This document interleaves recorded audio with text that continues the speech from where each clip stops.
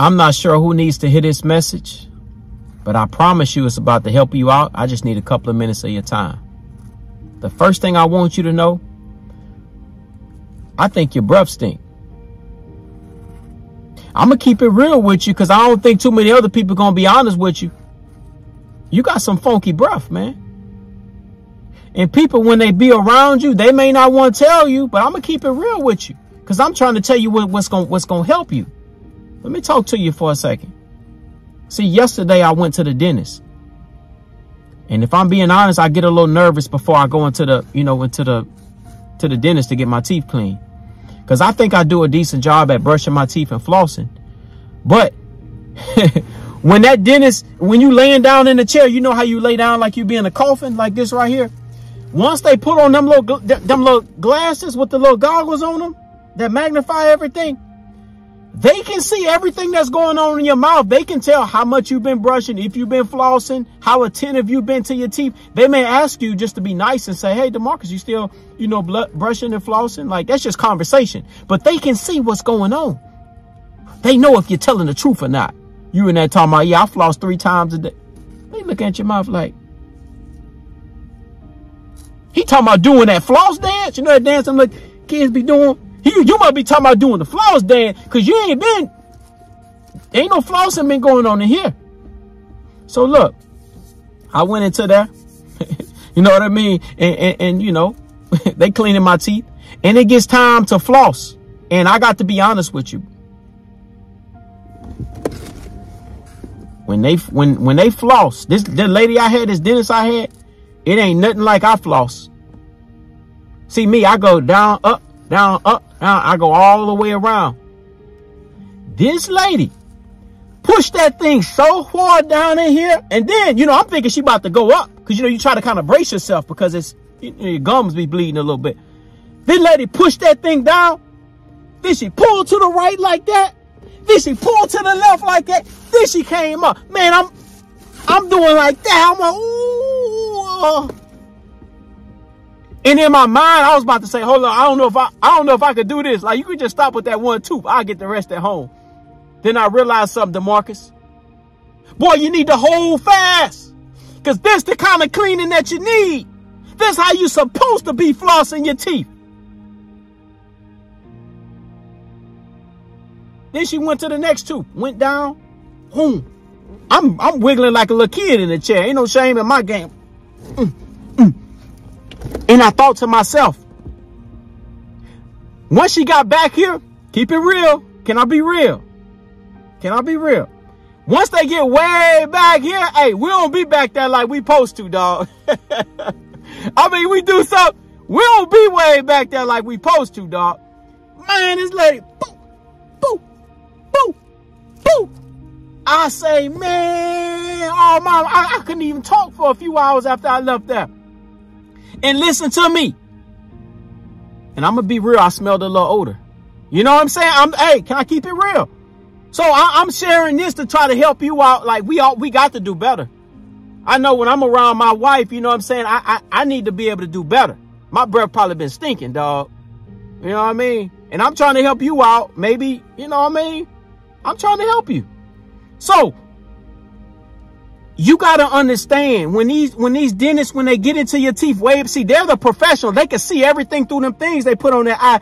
They can see you might have went out to a restaurant about 7 months ago and ate some steak. You know what I mean? You know how you get it medium well?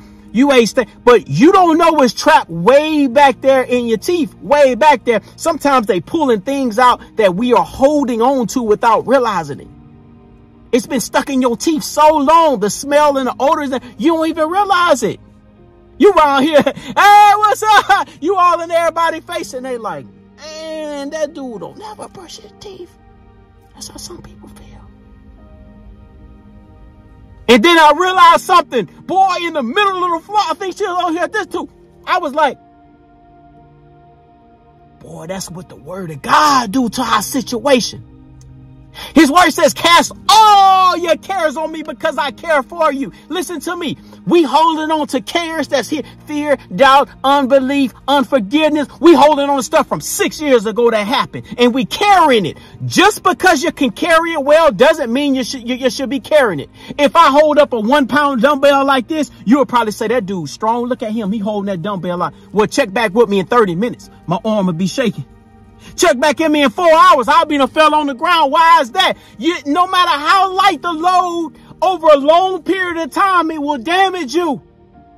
And there's stuff that God wants to clean up and get out of our system and renew our mind. The Bible says in Romans chapter 12, verse 2, it says, do not conform to the pattern of this world, but be ye transformed by the renewing of your mind. How do you renew your mind? By getting into the word. How do you renew your mind? By getting into the mind of Christ, which is his word. Because his word is the same yesterday, today, and forever. He's the Alpha, the Omega, the beginning and the end. He's the first and the last. And guess what? He created you.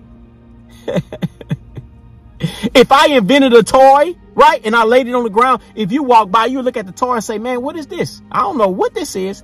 You need to talk to the inventor, right? If you want to know about the invention. So you'll come to me and say, hey, what is that you created? I say, oh, that's called a boomerang. You throw it hard as you can and it come right back. Got it? God is the inventor and you're the invention. So you got to talk with him to see why he created you and what your purpose is. And now you have identity. Now you're like, oh, that's a boomerang. Now you know how to throw it. Now you know how to use it. Now you can have fun out there in the park with the boomerang and see you. God wants you to have some fun, but you got to get into your purpose. It ain't no fun being confused and lost.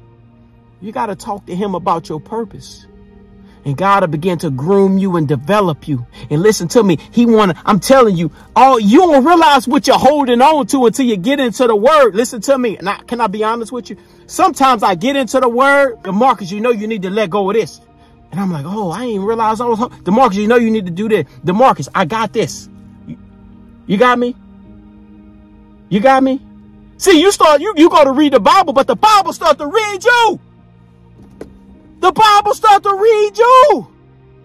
That's why it's so important to get into the word of God. Boy, earlier I was reading in Daniel chapter 6. That's what I need you to read today. If you don't do nothing else today, read Daniel chapter 6. Long story short, they were hating on Daniel. You feel me? So they went and told the king, that Daniel shouldn't be praying to God, right? So what they did, they put him in the lion's den. In some situations, you're going to be doing right by people and they still come against you. They put him in the lion's den.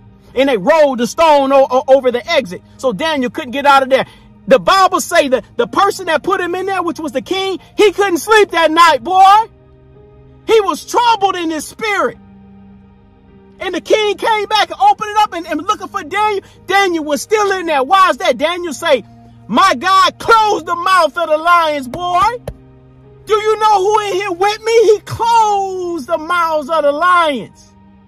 I'm in there to tell you, no matter what you're going through, you may be in a lion's den right now. God is right there with you. Shadrach, Meshach, and Abednego, when they were in the fire, God was in there with them and they were not consumed. Read Daniel chapter 6, boy.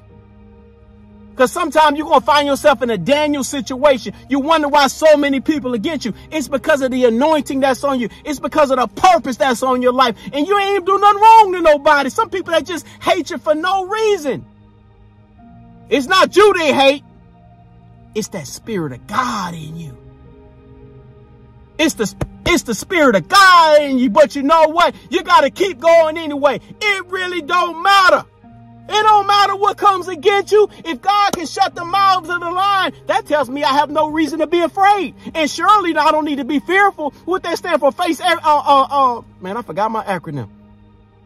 Slow down, DeMarcus. You're trying to go too fast.